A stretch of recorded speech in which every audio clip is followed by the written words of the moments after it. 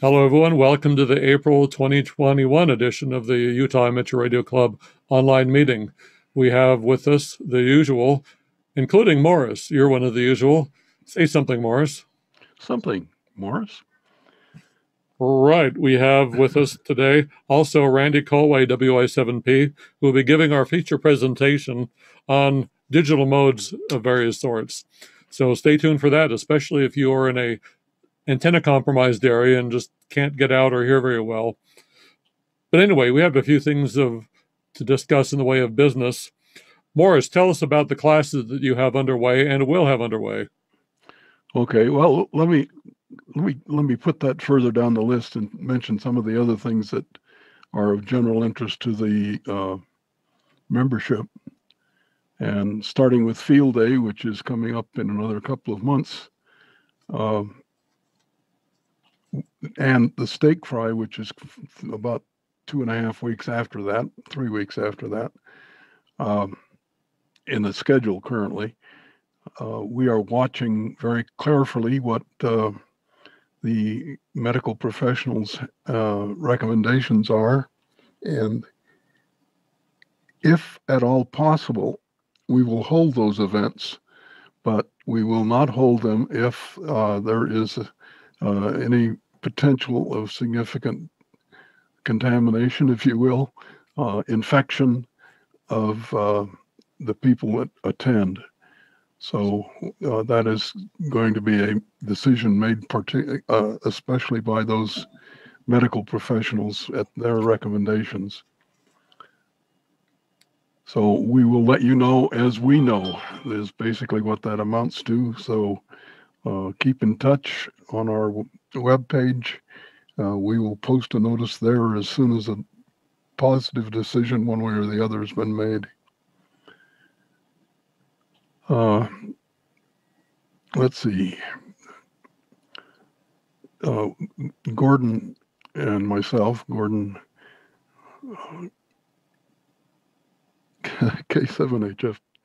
Oh boy. Anyway, Gordon and I are putting together a presentation about solar cycle 19. You'll say, what is solar cycle 19? The solar cycle that we are just beginning is solar cycle 25, which makes the one that just ended solar cycle 24. Solar cycle 24 was one of the worst, or perhaps the worst solar cycle in recorded history. So we're hoping that solar cycle 25 will be significantly better. But the best solar cycle in terms of radio communications ever was solar cycle 19, which was from 1954 to 1964. So if you were licensed as a ham in that period of time, 1954 to 1964, we would appreciate it if you would get in contact with us so that we can talk to you and perhaps make a short recording of what you remember from that period of time in hamdom, if you will. And also, I want to remind everybody that each December, we will be making an award of the Member of the Year. And the Member of the Year is that member of UARC that has best represented the intentions of ham radio as defined by the FCC in their first paragraph of what ham radio is all about, Part 97. But anybody that you think is just a truly outstanding member and sort of the cream of the cream of the crop, please write up. At this point, you can just write up a couple of sentences and preferably send it to me, but any member of the board would be okay. And we will consider them and probably get back to you and ask for more detailed information. And as Clint mentioned, we have classes. Classes are going to start next Monday, the technician class. That will be on April 12th, and the general class will start on April 14th. Both classes run for 9 weeks. They will be online, and you will have to register with me before the classes start so that I can put you on the list of people to be notified so that you can get the invitation to attend the class. All of the classes are recorded, so if you miss one or are unable to join right at the beginning of a class or have to leave before the class is over, you'll be able to go, as soon as I get it posted on YouTube, you'll be able to go to that class and review it. So the classes are, again, a technician class starts at 7 p.m. till 9 p.m. on Monday the 12th. The general license class starts on Wednesday the 14th at 7 p.m. till 9 p.m. and also runs for 9 weeks. Please send me an email if you plan on attending. Otherwise, you won't get the opportunity. And you can send it to me at my call sign, AD7SR at ARRL.net. That's AD7SR at ARRL.net. Back to you. All right. Thank you very much, Morris. Let's see. One thing I should remind people, if you're a member of the ARRL, try to keep the glare off it. Probably got an envelope that looked kind of like that. That's the ARRL section manager ballot. I would encourage you to vote for the person of your choice and return them. Also, remind people that there's a project coming up. Certainly in May, we'll give details as to when exactly, when we know them. But as you may know, UARC has available for free for any of its members with general class or higher licenses, a remote HF station that uses the, drawing a blank on the software, the RC Forbes software that you can run on a phone or a Windows machine, Android phone or Windows. And it gives you access to two, I'll wager you, two HF stations, one near Leamington and the other one at the cabin of Glen, WA7X near Fairview. And as you probably know, if you've been watching, we have an ongoing project of upgrading the Leamington station. We are putting in a beam atop the existing AT&T Longlines tower. The top of the beam will be just about 80 some odd feet up when we get done. It'll be a log periodic, so it'll be capable of covering 20 through 10 meters. And that is expected to take a couple weekends, and we're shooting for sometime in early to mid-May or maybe early June as over several weekends to complete that particular section of that project, which has been going on for a while. We already have the beam and the rotator, and various other sundry things, so we're well underway. And I think that's about it. Morris, anything else? Oh, aside from if you want to take an exam, remember to go to the hamstudy.org/sessions. Is that right? Go to hamstudy.org. If you've been studying for your exam, which I'm sure you have because you've been stuck at home like a lot of us, and are itching to take an exam, go there. There's some in-person exams in the Utah area, and you can also take them online if you aren't willing to venture out just yet. I would encourage you to do that if you are ready to upgrade or get your license in the first place, or know someone who is. Let's see. I will acknowledge some of the people that have joined us on the chat. If you have a question, make sure you use the YouTube chat function. I see hello from Carl C. and 7PLI from Highland, and also John Gardner from Moab. Welcome, everyone, and everyone else who's watching.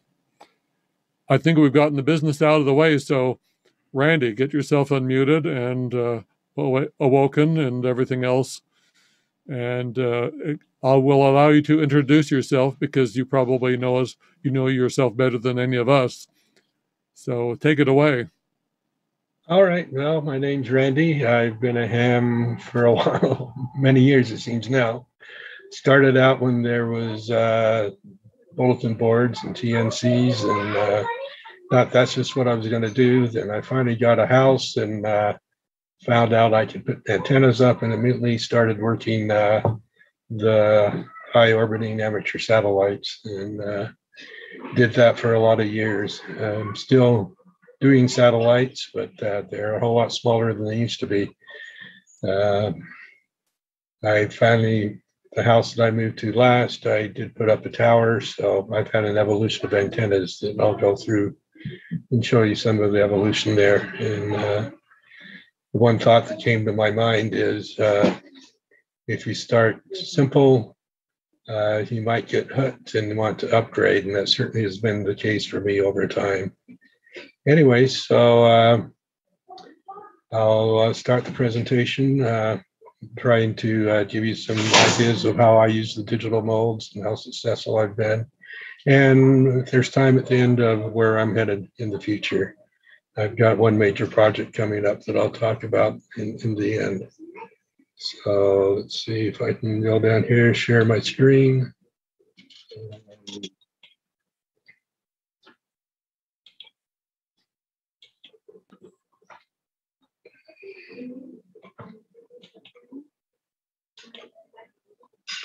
Okay, that slideshow should be there. Am I doing okay, Clint, right now? Looks good so far. Okay, so I'm going to talk about some of these digital molds I've used over in the past and still using them. In fact, one of them is running in a computer behind my laptop here right now. So sort of will give you a chat tour with a lot of photos through this. So I'll talk about why I use digital molds of mine. You might want to show you how my chat's evolved in hardware and software. I'll do a couple demos and talk about the future. So why work digital? Well, with low in the solar cycle, I decided I was going to start chasing awards. And all of this is since FT8 came out, and that's what, other than JT65 for moon bounce between 2013 and 2015, most of all of this has come on the HF bands. So it was, because it's just sort of my summaries here. There's still a few bands that which would open up more, the 6 meters, 15 meters. I'm getting a bit more on 10 meters. And I hope to be back on moon bounce on 2 meters at some point. DXCC, I got my digital certificate back in July 3rd of 2018.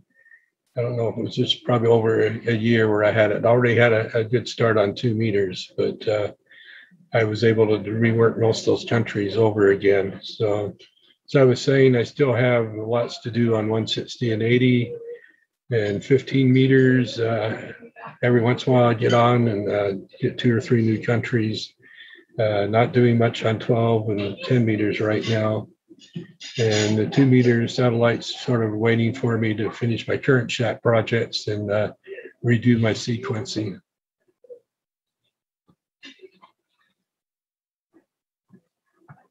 As far as the countries, this might be hard to read for a bunch of you, but I have a spreadsheet that I have the country and what bands I worked it on. That first red one, Albania, I only worked it on 2 meter EME and only have a QSL verification. The one down in yellow, Kaliningrad, I have worked on 20 meters, but he wasn't on Logbook of the World. Most of the others that are black have been confirmed on Logbook of the World.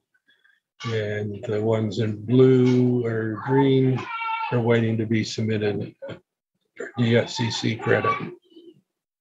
The other one that seems going to take a while is the Fred Fish Memorial Award. There's sort of an equivalent to this award that they came up with on satellite, which I was one of the first to get it, although I made it a project to do it. I just didn't bother to check to see the official list of grids. So my initial criteria, I was going to work a satellite in every grid that you could drive to in the 48 states. If you looked at this FF or Fred Fish Memorial Award map, in that outline, pink outline, you notice that goes out to some islands, and there's one at the mouth of the Mississippi that you have to drive to. So I had a lot more in mind, because if they fell on the border of Canada, I got the grid squares on both sides. So right now I'm up to 181 of the grids. For VUCC on 6 meters, I have a lot more, and have that Century Award. On satellite, as you can see, at one time I was really busy. I had 859 grids.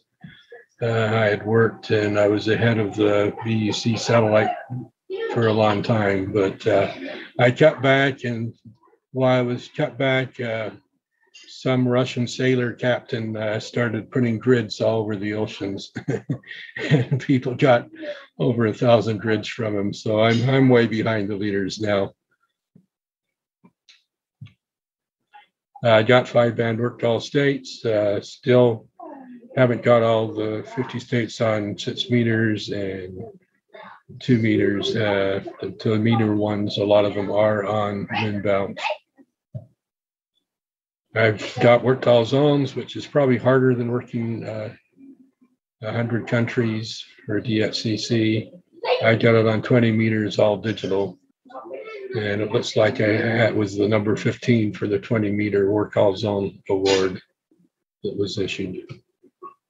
I also do the CT awards. I've got a certificate for working 1,000 counties on HF, and over 1,000 prefixes, call sign prefixes on HF. So also in 2018, in the AWRL grid chase, I did a lot of that, and I felt I did pretty well. To be on the top of that list, you had to be on, it seems like, all the time. But in that, if you don't remember, every month you went and tried to work grids, and then the next month you could go try to work those grids over again, and then it sort of totaled up over the year. I was having so much fun on that. I've continued, and the grid squares shown in red are the ones that I've got confirmed on Logbook of the World on HF. The blue ones I've worked to have QSL cards for some of them. There's the ones I have for North America on HF. If I had the Fred Fish Award, I'd have all that Fred Fish filled out. So since I also include those in this FH category. And one more is I haven't quite got worked all Japan grids yet, but I'm getting close. And there's sort of a map of all the grids I've worked in the world, combination of HF. And I think there's probably 2 or 3 2 meter ones thrown in there. So how did my SHAT hardware evolve at my current house? Well, I went big right at the start. I went with a 4-bay of 2 meter cross Yagis for moon bounce, and was running JT65. Then did a little bit of satellite, add some 8 meter antennas. I had one of them from an AMSAT symposium meeting, and had another matching one. So I just put them out there. We didn't need the rotator to rotate around, but I could work the satellite linear transponders on there. When I started, the vertical tower wasn't there, but you can get an idea of my offset center fed dipoles. One starts down here in the southwest corner of my lot. Another one starts up here. There's the center feed for the lower one, the center feed for the upper one. I'm still using these antennas. The lower one I'm using to get onto the Beehive net usually. Also, if I do a live demo of FT8 or FT4, I'll be using that lower antenna. To continue up to the house, there was the one feed here. Up in the other, you can see the bigger feed for the higher power antenna. And then they sort of split.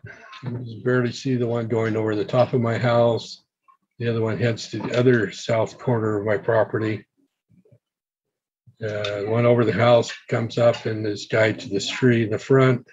And the other one goes to the corner, then still had some wire to deal with, so I just ran it north along the fence. Then I decided to add a rotatable dipole, upgraded the 8-meter antennas with some circular polarized small polarized Yagis. I put Landwehr preamps in the back of them to sort of counterbalance them. I got a step crank IR, and I was also using that on some of the HF bands. Mainly, I use it on 60 meters. Every once in a while, if I get the urge to work that band, I'll open it up and see what I can work on there. So once I got a tower, I really didn't need that rotatable dipole anymore. So one of the local hams had helped me a lot. So I gave it to him, and it's up on his house about 3 or 4 blocks from my house right now. And he's still using it. So there's a tower. Some of UARC members helped me with it to get it recabled, and it's up. So the rotatable dipole was still up there waiting for a beam to put on top of that. So I got an alpha spid rotor for it, a green heron controller. I got a tilt plate to help me lower the the tower and the antenna in my backyard, since I didn't have much room there.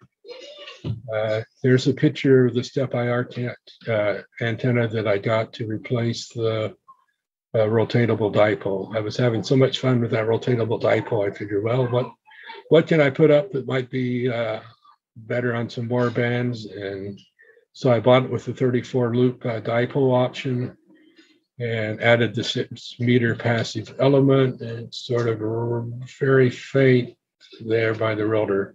Also, it was sagging, so last time I had it down, I sort of tied up the 2 loose ends. So this the bottom pictures are what it currently is. And every once in a while, we'll get on the locals. So I put a tri-band on 2 meters, 220 and 440 up there on the very top. Also, I added, since the rotatable dipole disappeared, I added a 16-element 1.2 gig antenna. I was kind of too late doing it. I was going to use an AL92, but that satellite hasn't been working too well lately. And when you start doing all those antennas, find out you should have got a bigger box, the entry box to begin with. So no, it's not the best, but at least it's not coming in on the second floor window, as was being talked about later. It uses Morgan and Polyphaser and one other brand of lightning protectors. So for shack hardware, or the radios that I used when I was doing the additional moon bounce, Earth, Moon, Earth, I was using my real old FT736 into some power amplifiers. It doesn't have HF on it. This one I did added the 220 module and the 1.2 gig modules in it. Another thing I was using for doing EME was the FunCube Dongle Pro, which is an SDR you can get out of England. I used 2 of them and had 2 laptops running the software you would use for JT65, the WSJT software. So whichever is better on horizontal or vertical, or combining the 2, I used to complete my moon bounce QSOs. Currently, I'm using the Kenwood TS2000 for HF on the satellites, although it's had a bug ever since it was created, that two of my most popular FM satellites I'd like to work. It has a birdie right in the middle of them, and you can't work the whole pass. You sort of have to wait until the Doppler shifts the receive signal away from it. For interfacing, I'm using a Rig Blaster Advantage. I've tried a lot of others, but this seems to be working pretty good for me now. It has one USB connection to your computer, does the RS-232 connection to the radio, and allows me to also plug a mic into the front and use it for logging into the Beehive net, as well as doing the digital. That cable that I have a number for was long, so I cut it in half and made me two different cables. Used one half that they put on and one half on the other. One is just 3 wires. The other one has some jumpers there for the hardware control for the TS2000. And I also have a little setup, and I'm going to show how, if you don't have a ham license and you want to look at the digital modes, you can use the Northern Utah Web SDR that I know that's been talked about. So I added a little USB sound card. I come out of the PC, the audio out, and feed it into the sound card. I think I've even been able to just do a loop from the audio out into the microphone and have what I'm going to show you you can do work. More details on this little USB sound card hub. I liked one so much I got another one to put on another radio. I had a stand-up workstation and had a TV I shared. And so what I do is run the Web SDR over there, sort of gives me a glance of where it's thinking the people are doing the FT8, and especially handy on fat sounds, so I know somebody doesn't jump on top of where I'm calling, and gives me so I can have the ability to change. A little picture of the Windows 10 computer I got refurbished. On doing FT8 on 6 meters, as I said, I had that crank IR there that I can set it up for 6 meters. I'm using an FT857 since the TS2000 isn't set up on that band, and that's worked. And I also got the FT857. At one point I was using 2 of those to rover on the satellites. For tracking, I have an old G5500 I'd have for a long time. I have a little LVB tractor box. There's another company that is selling the same thing now under another name. And I had a spare IP camera, so I put it up on the roof where I can watch my antennas turn and just make sure my cables aren't getting hung up. For Shack software, WSJT you can get from this location. If you want to listen to the Web SDR, it will work with it. I found out yesterday, the day before, that it doesn't decode reliably. I'm not sure if it's the internet or what's going on. It seems in the past when I've run it, it's good. So you can go download the package there for Windows or Linux. It's fairly easy to set up. I pretty much use the defaults as shown here. Once you download that executable, you can do a default location, but in my case, I like to put it, I keep all the versions there for a while, because sometimes I go back to them. And I just use the default on where put in the menu. So that shows when it started running and the setup is done. So it doesn't take too much work to do that. As far as the Web SDR side, you just need a web browser. Here I've logged into there. I tuned into the 20 meter CW band, found the FT8 little tab, and zoomed way in so I could see the signals that are going into there. Getting WSJTX that I downloaded to go. I can go to your Windows thing, select it. When an icon shows up in the lower menu or taskbar, I like to pin it to the taskbar to bring it up in the feature. As far as setting it up to use with the web SDR, you do the file settings. Under my call, I put that in. I put the grid in for the grid square up there where the web SDR antennas are. I do a /7 to my calls so I know if I enable it to spotlight what it's receiving up there, which I've done at times. It's different than my home call. For radio, there's no radio because I'm not going to transmit. Can't transmit up there in reverse. There I had the microphone from that USB sound card. For output, it really doesn't matter since I'm not going to transmit. Some case you need to go add frequencies. Show you what I did the other day in testing things out. And if you want to do flat sound, typically for that, I just leave it in the normal mode so I can see everybody that's in the FT8 passband. And also sometimes I can find using that SDR where the flat sound is hanging out at, because usually it's on a different frequency than your normal default FT8 is. So I was on JT65 and went up and clicked on FT8 to set it to FT8 and didn't have anything decoding. I was seeing stuff in the waterfall.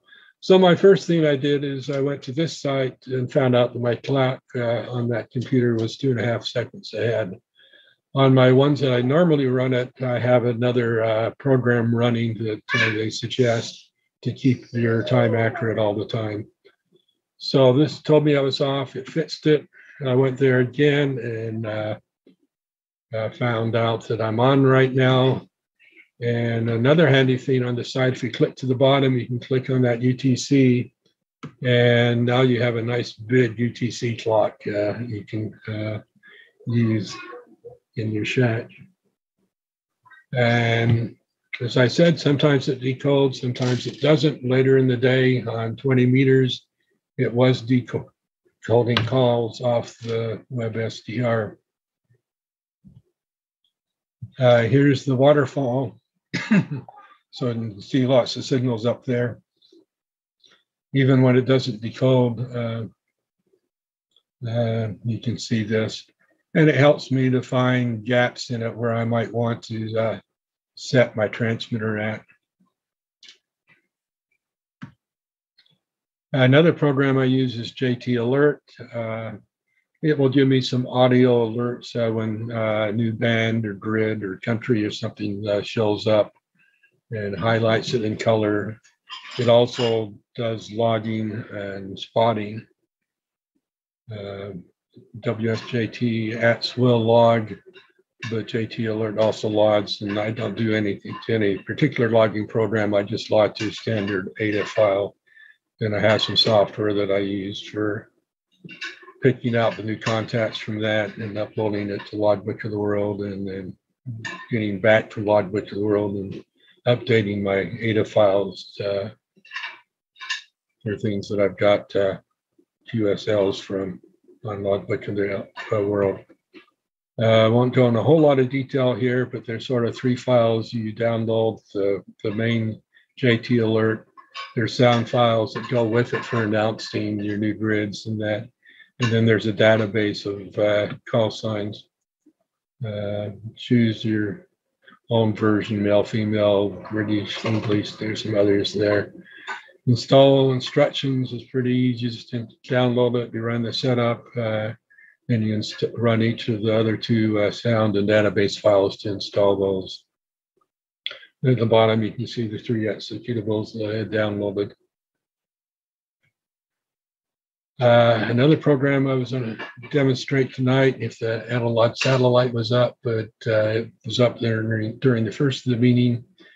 And I use an SDR console that shows the pass band using one of those FunCube USB SDRs that I showed earlier. And then I can see when the beacon comes up and see who's all in the pass band, since you have multiple sideband signals going on. Find out if satellites are up. This is one of the programs I use, and it shows the meeting time that HF-UHF was going to show up. And down the bottom is sort of the frequency plan for, there's a whole series of those SW satellites. To find out if they're there, you can go to amsat.org. And if you look, it did say that people are reporting that they were up and working. For demo now, I did a bunch of static stuff. The first thing I usually do is go to this website and see if there's any DX up. If you looked at the bottom, Mozambique C92RU says that they were going to be on FT8, 4 positions. So that was a country I hadn't had and wanted to work. So the next place I went was to this DX Heat site. It showed the band activity over in Europe. It looks like there was, and Asia was having fun. But looking down the list, I wasn't seeing that C92 anywhere. So what I did in the search box, you can enter C92. I changed the band activity to North America. It wasn't too hot. There not too many people were on. And then activity was going up a little bit. So once I entered that call sign, it did a search, gave me some preliminary information. And then when I scrolled down a little more, it showed some spots for them. And it showed that down at the bottom on FT8, they were on 10 meds, and also they were on 17 meters on 18.096 earlier. So I decided to try out all bands and see what was happening on FT8, and then looking down there to see who they are, and did a click and found out that somebody was getting to them on 17 meters. So I decided to give it a try. So I set it for 17 meters, FT8, looked who was talking to who. I got on for a little bit and did some FT8, and I was only being heard on the East Coast. So this is another site I went to see who was really hearing me, although it turns out France was hearing me. But if you look on the other side, that first column calls that I spotted, I did spot Brazil, Cuba, and Mexico, but nothing real much farther out. But I was getting out better than I had thought. So you can also enter a call sign up here, and I entered C92RU's call sign and found out that people were working him on 30 meters. Somebody looked like they worked him at 20. This is also a little later in the day when I did this. So 20 meters looks like a good shot. But first I wanted to make sure I was pointing my beam in the right direction. So I entered that into the call sign in the QRZ and went to the details tab. And in this case, they did show where they were from and told me that roughly 68 degrees was where I should point my beam. So I did that, and a while later, if you are receiving them, they do a CQ, they do put the grid square and WSJT X will show you what direction to point your beam from, or our beam to. Another way I do sometime is I just go to this website, put in the 2 grid squares, and it also will give me a beam heading of where to point. So the next question was what frequency. So I went back to this DX heat, and in this case, they showed that down here on Foxhound, this WB2Q was working on 14.095. So that gave me the frequency to go to. So brought up WSJTX, set at 1495, put it in Foxhound mode, and was seeing people working them. Before I got there, I had to put that 14.95 frequency in there for FT8, so I can easily put it up. If you do a click on a frequency near there, it brings you up some boxes. You can select the mode and what regions to put them all to have it for, and the frequency. So to go into Foxhound, you go into that file settings menu, then the advanced tab. You click the special operating activity and select town mode. And then you're ready to go. Other than, in my case, I had to put the step IR antenna to tell what band to go in to get as close as I could to the 14095. There's some reflections down there, but I got to 14100. Set my green heron roller to go to 67 degrees, pointed there. Started transmitting and wanted to make sure my transmit level was fine. Want to do it where there's no reading on the ALC. Also, you can see me down in this box tracing to get the most wattage out. Because I really wanted that country. Good reading. It's kind of blurred from that previous slide. There's nothing down here in your 8LC. Down here, you can see one bar up. So I just turned that level back a little level, or the transmit level back just a little bit. So I was doing full power without overloading my transmitter. JT alert was showing that there were some call signs calling them. The next thing was to look for a clear space to start calling. On this Foxhound mode, the DX station sits down low, below 1,000. People calling them call them from up above 1,000. And once he hears one of you, the software will automatically move you down so you can respond to them.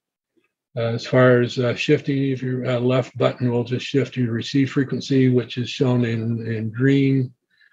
Shift plus left shows you the transmit frequency. So I set new locations. I put it down here where it looks like he was responding first. This looked pretty clear to me for transmitting.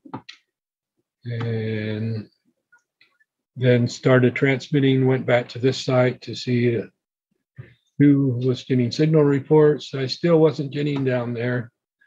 I don't remember which time this was, but I gave him a few tries. This is 2141. And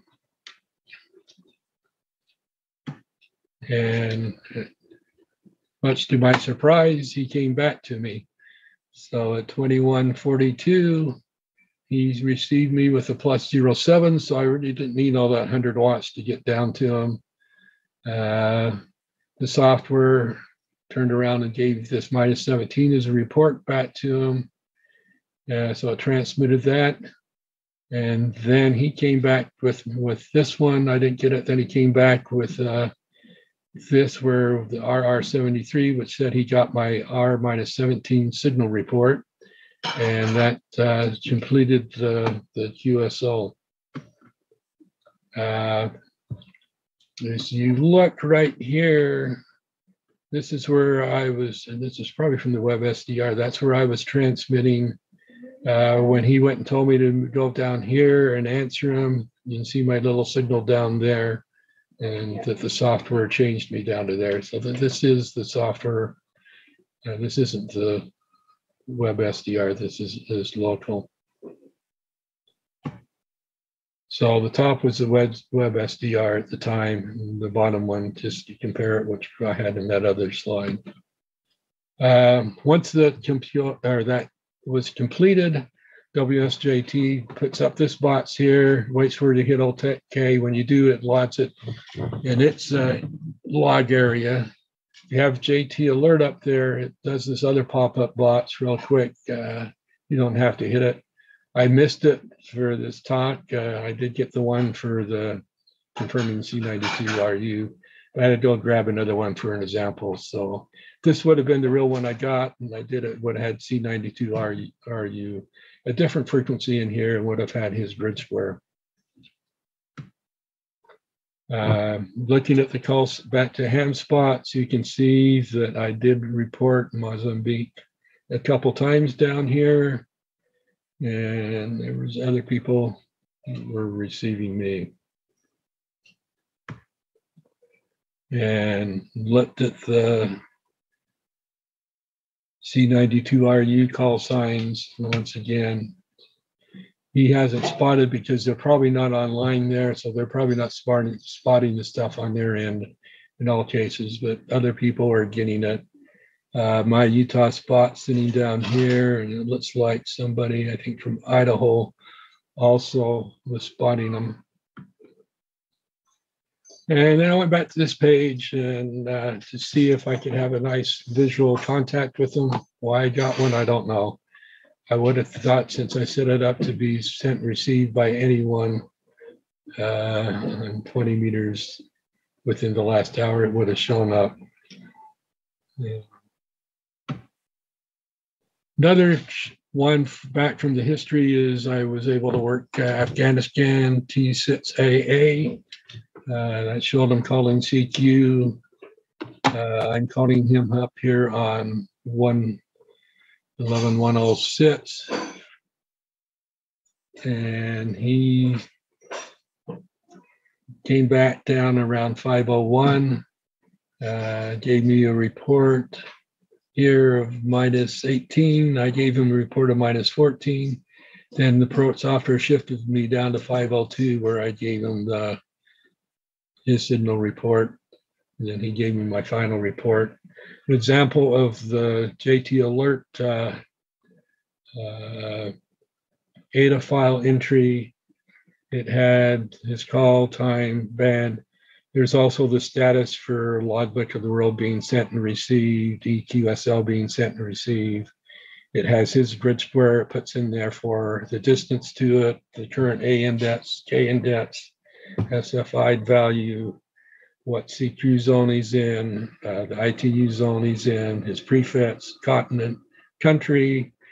And then sort of by default, it is doing my grid square, my zone, and operator. And I use that for uploading to Logbook of the World.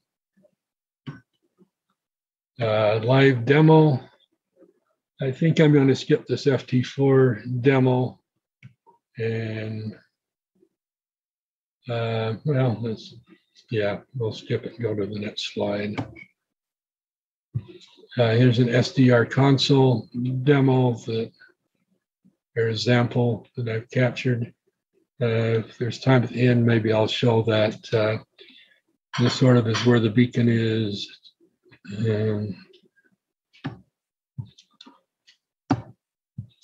So example of an FT4 QSO, they go a whole lot quicker.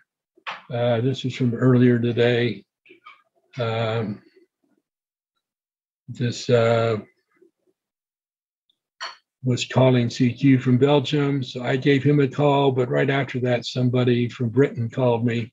So I had to stop calling him and call the British one down here. He came back to me, and I finished it, and then the Belgian one started calling me, and then I finished with him. So all in just a few minutes there. That's an example of this FT4 match call signs. You can highlight, put your mouse button on one of those, and it will tell you whether you worked it or give you details of the contact. And there's the passband where I was transmitting, and that's where I was leaving the last time when I captured it. To go on to future projects, my old EME stuff, I'm upgrading to better sequencers, and I've sort of keep patching this. I added these two switches to be able to control the Landwehr preamps I put up there for satellites. It has some sequencers in it and a bunch of relays, and it's getting old, and I still get too lazy to draw a schematic for it, so I really forget how they work. Also, I do rover inside van. I used to have one of my TS-2000s in here with some antennas on the roof, had a laptop here. So I'm slowly upgrading where I'll have one of these embedded computers in here. And so I can work the linear satellites when I'm roving. Another thing to do, I was hoping that if I used an SDR, one of the fun cubes, I could get around the TS-2000 Birdie on the downlink of AL27 and SL50, but these boxes didn't have any shielding, so I added some copper shieldings on the inside, outside. That helped a little bit, but the Birdie was still getting up to my antennas and into the SDR, but it did work. It did calm down on a lot. So if I was transmitting on 2 meters and receiving on 70 centimeters, the waterfall wasn't as distorted or overloaded. A lot of the transponders now are coming down on 2 meters and you're receiving on 70. So you really don't need that extra shielding. On top of my van, I have 2 little quarter-wave antennas I use for the linear satellites. I have some preamps mounted up there. I feed it through the back of the hatch. I power the preamps from inside the van. So I need to shorten these cables up here so I don't lose as much signal before the preamps, before my next rover trip. I'm talking about future rows. I did work the equivalent Redfish Satellite Award, but now I'm doing it backwards. There's not an award for it, but those are all the grid squares in the United States where I have been in and worked a satellite. The ones that are in red are the ones that I have got a logbook of the world match with. The ones in blue, I just have a QSL with, or I mean the purple, the light blue is I work, but I haven't got a QSL card from.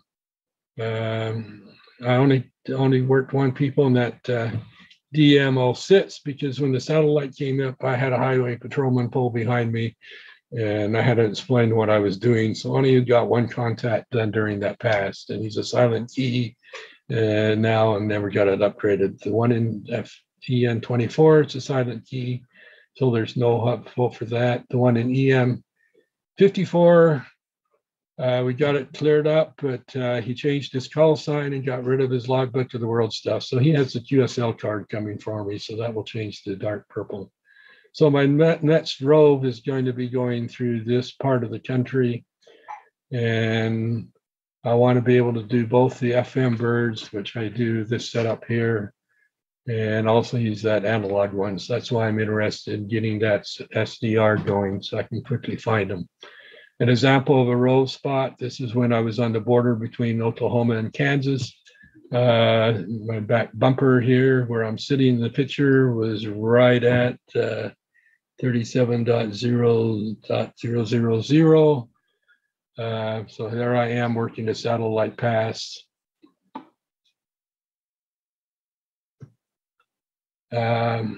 Sometimes I can't work it from the van, so I have to haul everything over to a sidewalk a little way so I could get a clear shot at the satellite.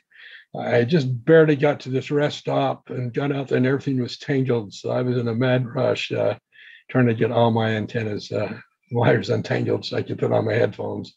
Normally I have time ahead of time where I can lay it all out. So when the satellite comes up, I can just go put on the headset, start the voice recorder, and start working the satellite.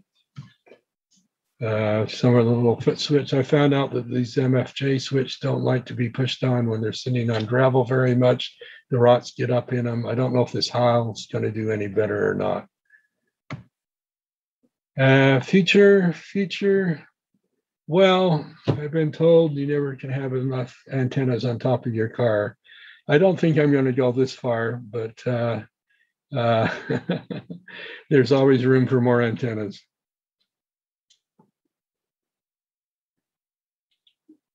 So maybe I can go back and show another video. So of one of this passes here.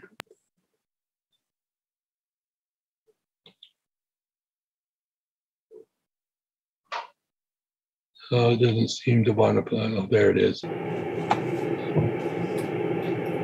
So this is fairly short, a minute. So I'm looking for the beacon up here. I'm moving mouse. So there's the beacon of the satellite coming down. You can see it slowly drifting in frequency because of the Doppler effect.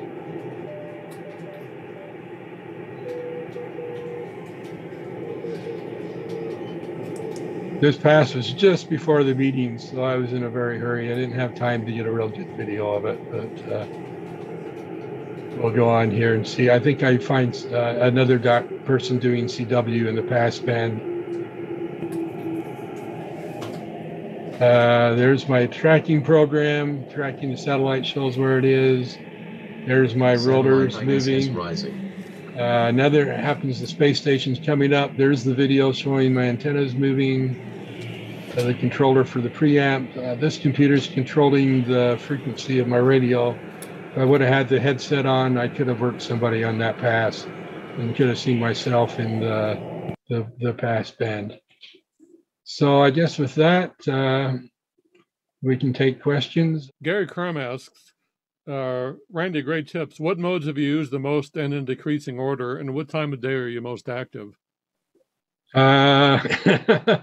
When the band's open. Right. But doing these digital modes, you'll be surprised. Those will say there's nothing happening on the bands, and I go there and actually make contacts with people. FT8, since I've done it the most, but I've just started doing, well, I decided I better do FT4 for this presentation. So I got on that in one day and worked a whole lot of states and a whole lot of grids, and those do go a whole lot quicker. JD65, I'm waiting to transmit about. Those take a whole long time. I think my longest QSO on there took an hour for one QSO. I was not seeing him in the waterfall, but I know he had really wanted Utah. He'd worked me and gave me a whole lot of grids on satellite. So I had in on a whole hour, and we did complete the QSO. What band was that? 2 meters. Oh, 2 meters. Okay. He had a single Yagi down there. Oh, okay. Now, one question that might come up is, what, in your opinion, what are the better of the RAG2 modes, digital modes? Because FT8 and FT4 don't lend themselves to much of a QSO or RAG2, but I know there's like WSQ call and a few other things, and that are coming out. What have you done, if anything, on that, or are you more of a grab them and get them guy rather than a QSO guy? That's more that the linear transponders on satellites, you can actually chat sometimes. But a lot of times I just have it running and I have multiple monitors on my computer waiting for it to give me an alert for a new grid or a new state or new country. And I'm off doing other things on my computer and just waiting to pounce on people. Okay. Let's now, one question, how well, I'm curious about this personally. When you use one of the web SDRs for it, how well does that work? I mean, if you get data hiccups, of course, you mess up the timing on some of those, but on what occasions do you find using like a remote SDR advantageous or whatever? I mean, what's your strategy there? My biggest strategy is when I'm really trying to get that thought sound mode and you sit and transmit, you don't see where you're transmitting. You don't know if somebody else has pounced on top of you.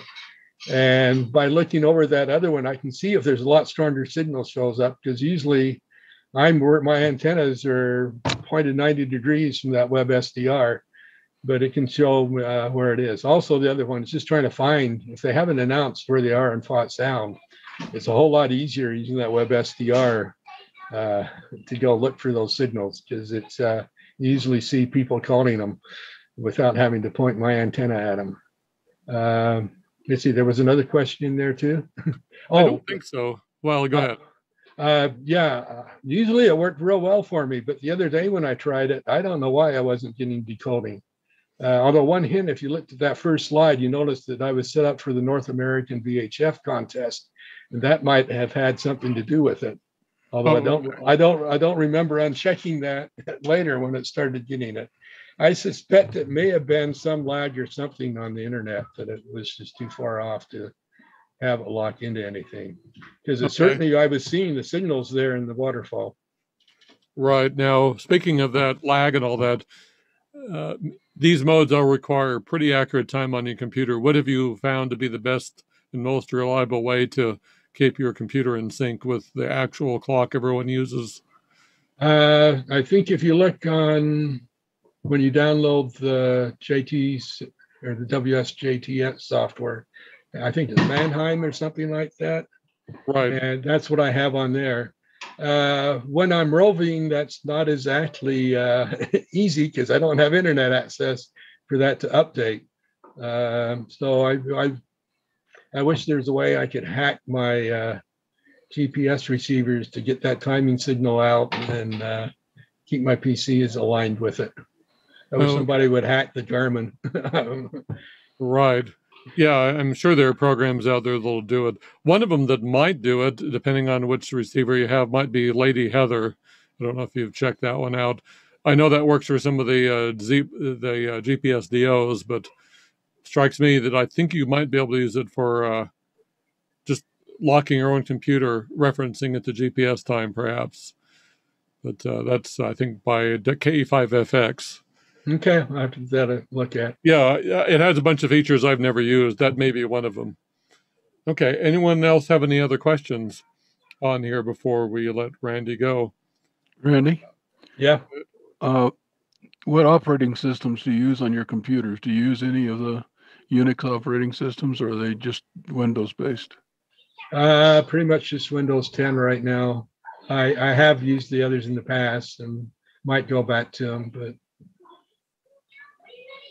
Okay, I was wondering, is there a particular reason for that, or? No, lazy. I have to rebuild the software usually. Right. I mean, for casual operation or most operation, Windows is fine. I can't speak to Apple, though. But I think what I've read recently is more recent updates of Apple have broken a lot of people's sound cards, and people are figuring out how to do that. But Windows isn't, I mean, Apple isn't alone in that. I think Windows 10 upgrades. I saw a flurry of emails, too, about things switching or uninstalling themselves. They broke my stuff. I've had that problem. I haven't been so lucky yet, but anyway, just keeping on. Let's see, Dave Sauce says, I'm using NMEA time with a GPS DO.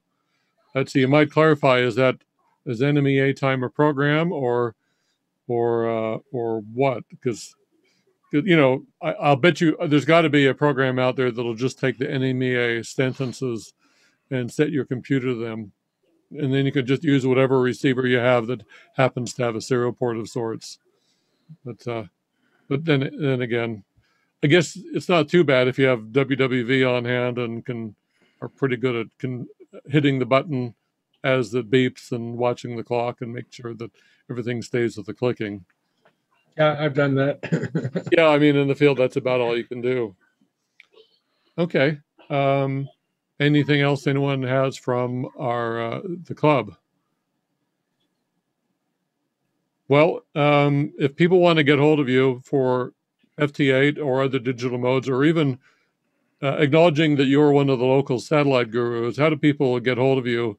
How would you prefer people get hold of you if, for example, people are interested in satellites or anything else you've talked about? I believe on QRZ for my email as WI7P at emeshack.com. That's still good. All right. Thank you very much. Let's see. Dave Sauce says sigma is 9.b milliseconds. I'm drawing a blank on what that means, but I guess that's Oh, do you want me to do a live demo of FT8? It's up to you, but How's our time? I think we're starting to get toward the end of it. But I suppose if people want to look around, people. Well, they're online. We are not keeping them. They can leave if they want to. Right. Just maybe one or two quick QSOs. All right. I'll see if I can raise one real quick. Okay. And because I'll be editing this in post too to make it look more slick than it might appear to be, depending on how things go. This time of day, I guess 40 would be your. Let's see, 40 or 80 would be your choice. Although I saw a lot of signals on 30 just before we started. Well, let's see. What am I on here? I'm on 40. Oh, that's a reasonable number of signals there.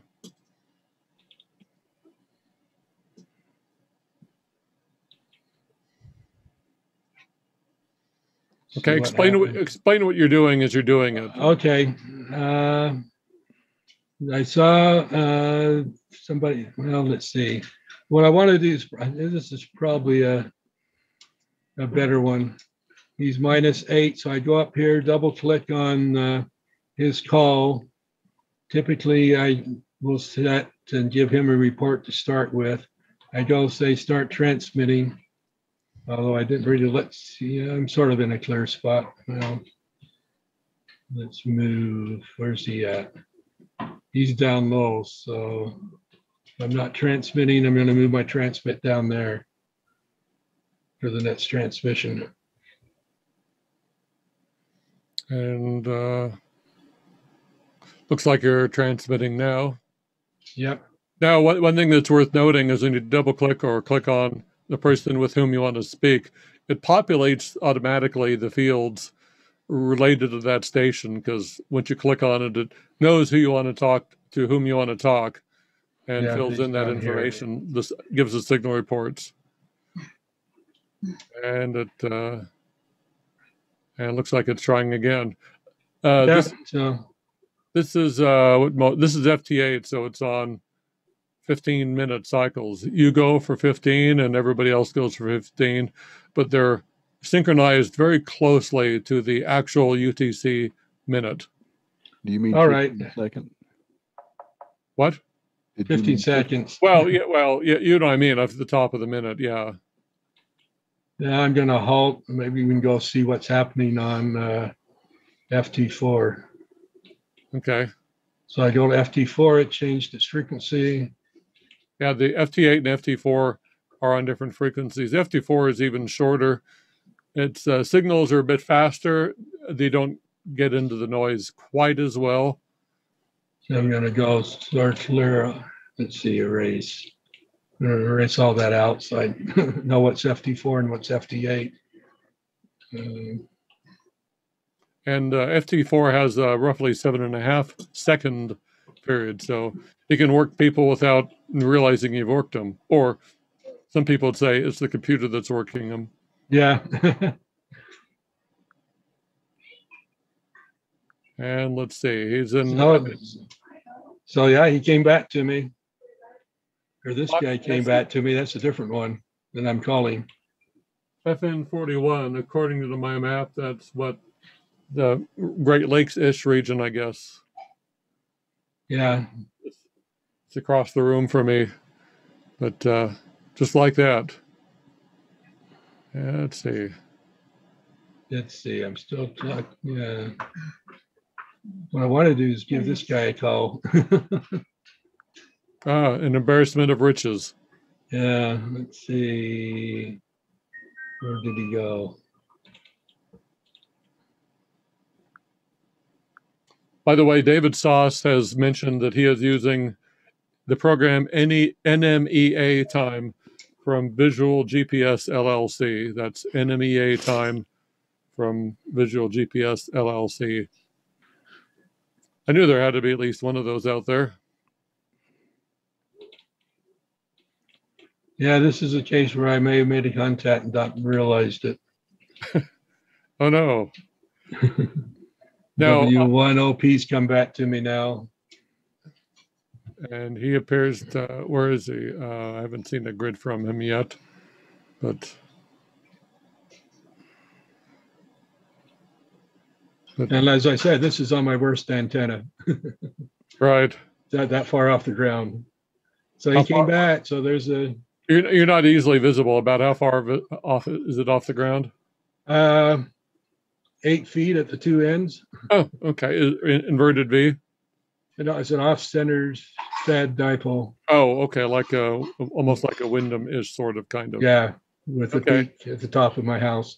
If you haven't gotten it already, if you're severely limited by antennas and you're not much of a CW portion, first of all, I would encourage you to learn Morse code. I don't think you can learn CW because that's what the transmitter does. The person operates Morse, not CW. But anyway, but also, having said that, some of these digital modes will give you a door into the ionosphere that might be otherwise unavailable for those with severely compromised antennas like HOAs or maybe balconies, loops on balconies and that sort of thing.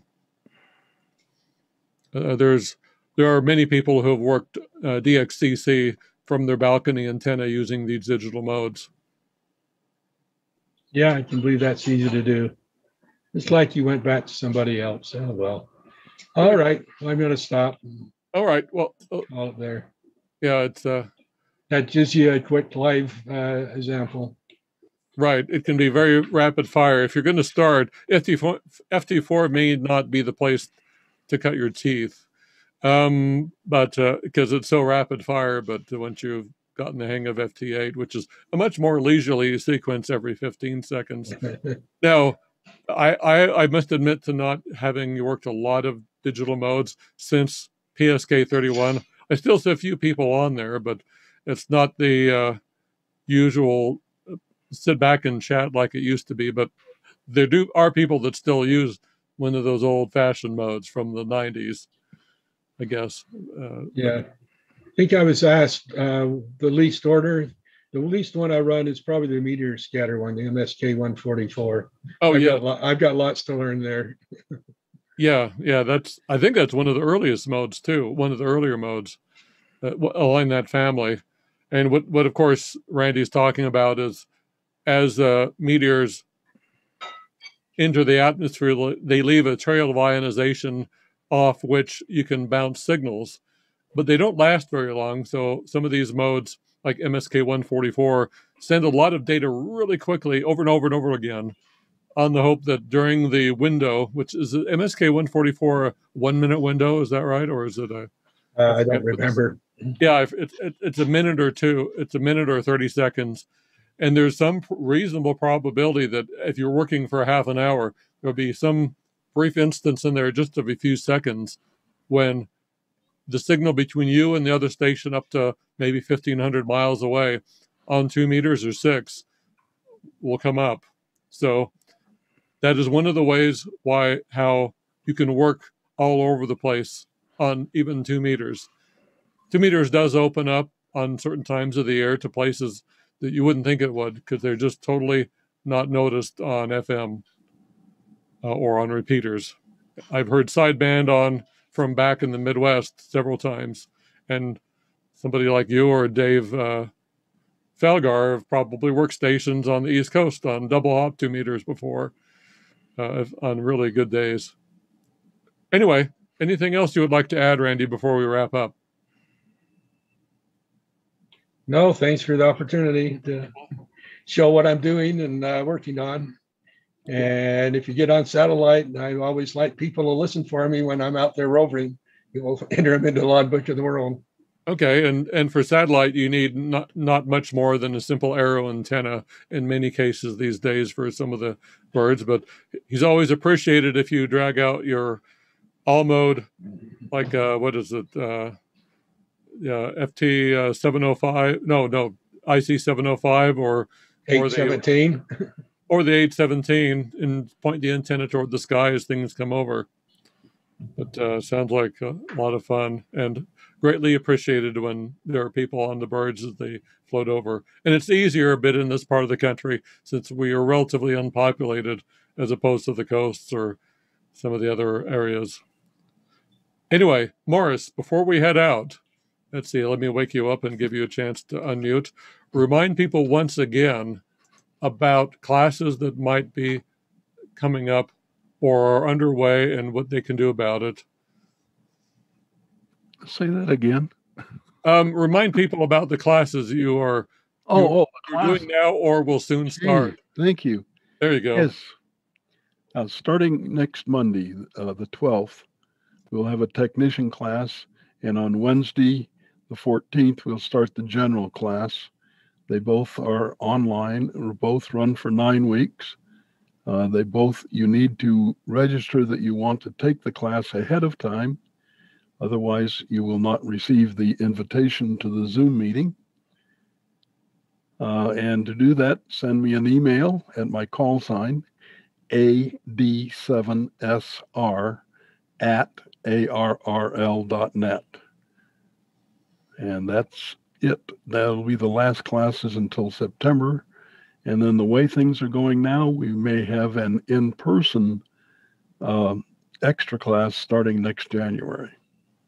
Okay, excellent. Sounds good. Everybody stay tuned if you want to upgrade. With that, I think we'll wrap up the meeting. Thank you, everyone, for participating now and on the replay. And be safe. Talk to you later. 7-3.